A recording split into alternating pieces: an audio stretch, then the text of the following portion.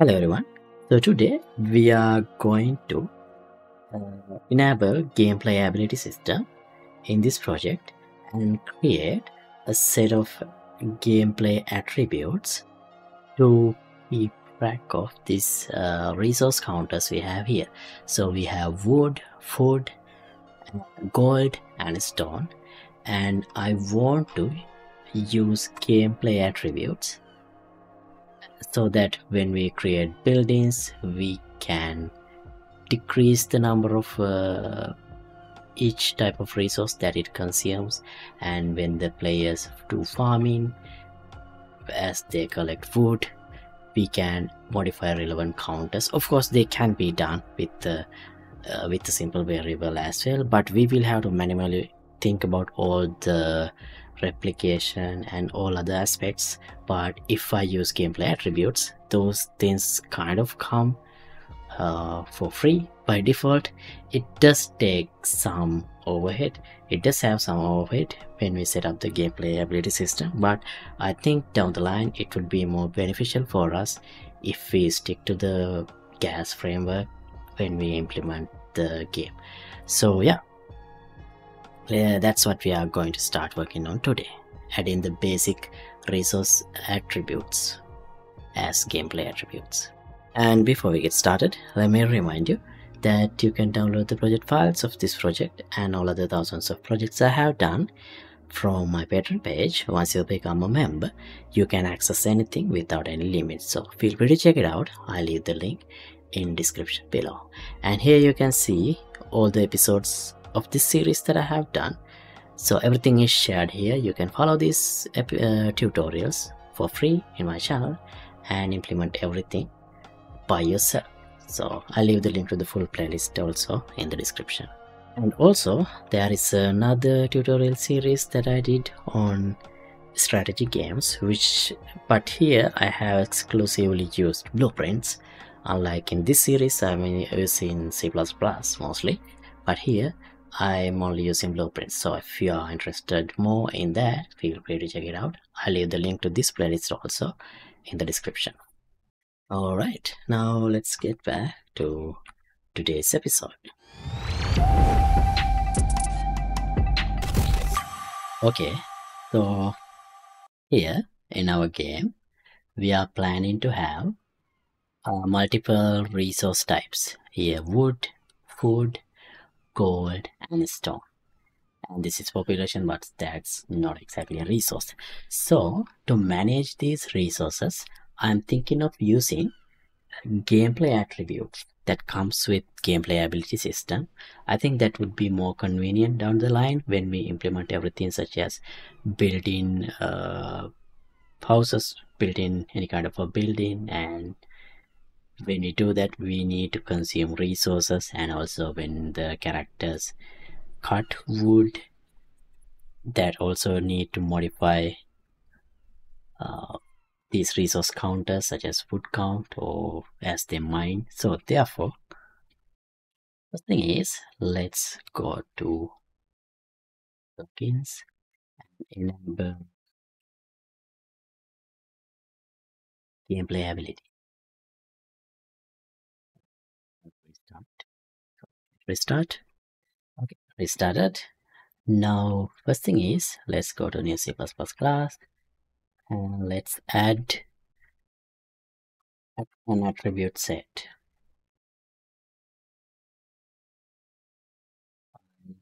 Call it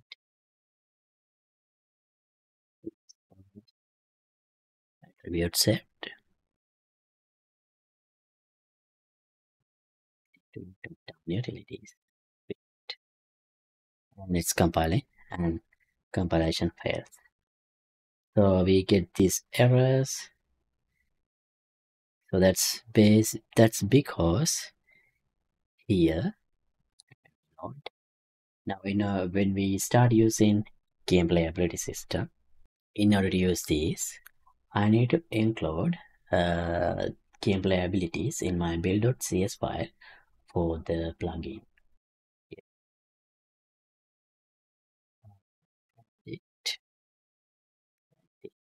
Gameplay abilities and save.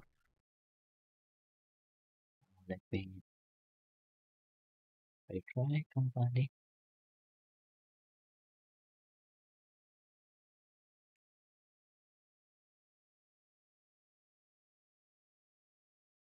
Right, now that worked. Okay, so let's go back to the code. We close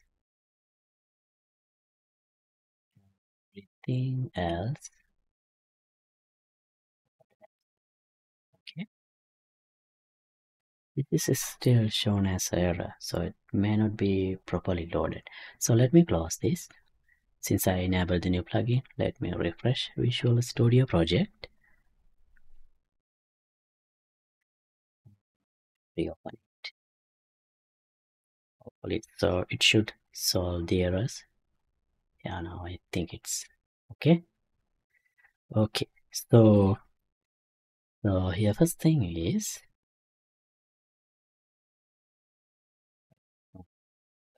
we need to define this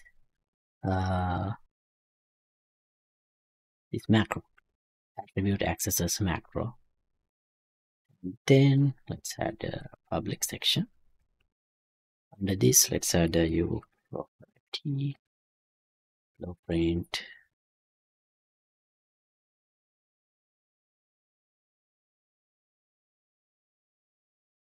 Okay. Web would. So the first attribute that I'm going to add is if gameplay attribute data. Well, I'll just call it wood.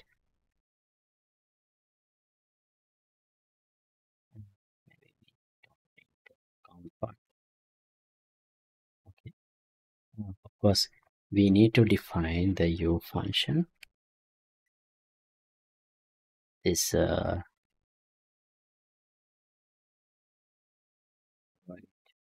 there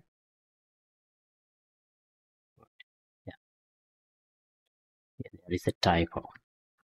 Should be capital. Now this should be gone on report. It will update. And here we need to use that attribute accessors, this macro. So this will define things like getters and setters for these attributes, and this will be used to replicate this attribute, wood attribute. Include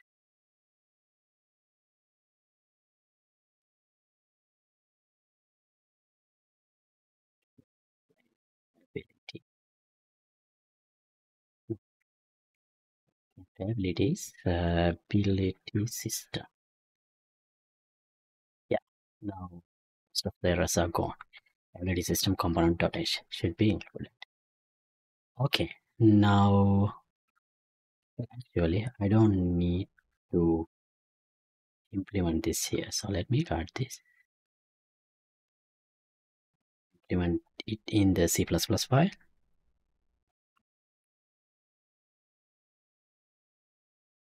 And here we need to use this header file. So there is another function that we need to override. Void get lifetime replicated props. Yeah, this is the one. So I don't want to implement it here. Let's implement it over here. And this is not the one. Okay. So most of these codes I'm directly copying from my action RPG with gameplay ability system series. So I don't want to spend too much time on explaining what each and every one of these things are. But I would recommend reading more about gameplay ability system, and for this case gameplay attribute sets actually. All right, let's save everything.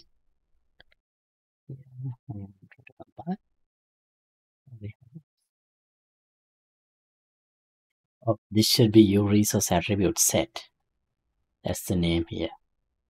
I had used your resource attribute. Actually, that's what suggested, I think, by Copilot. So that's a mistake. Right. Now let's go again.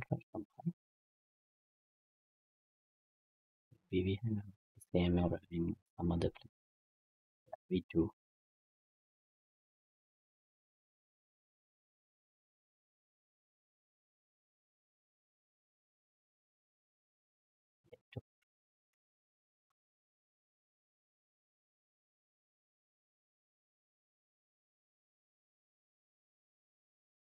Okay, compilation successful. Right. Now we do know that this pattern is working. So in the same way, add attributes for food,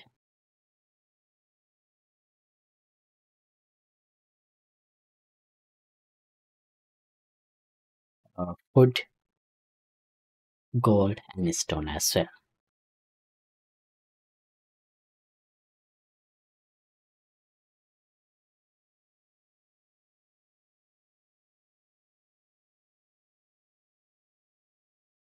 Now I'll do that off the screen of the recording. Alright, so I added these attributes food, stone, and gold, and then I added these onRep functions, onRep food, onRep wood, onRep food, onRep stone, and onRep gold, and everything is implemented here. Okay, save everything and compile. Okay, compilation successful. Great. So yeah, thanks for watching. Now we have all the gameplay attributes we need for the next step, which is connecting this and using inside the game. So we will look into that in the next episode. I want to do only creation of attribute set part in this episode. So thanks for watching. Let me know if you have any questions in the comments. See you in the next episode. Goodbye.